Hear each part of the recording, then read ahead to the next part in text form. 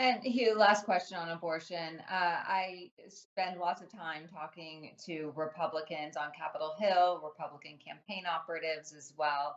And they say that now this is back with the states where it should be so that the people can decide and the freedom to make their own choice of what the state laws should be. What about the counter argument that the freedom should actually be allowing a woman to make a choice about what they want to do without any sort of government intervention?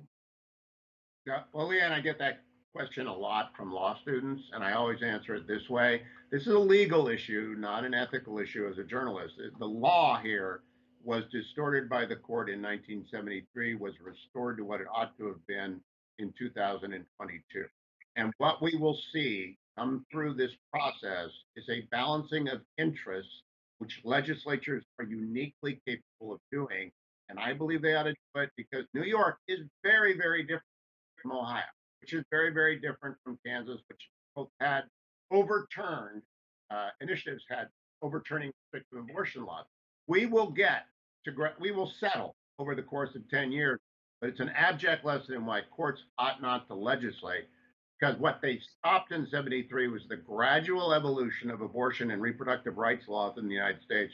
And I wish that had happened for 50 years, but we are starting it now.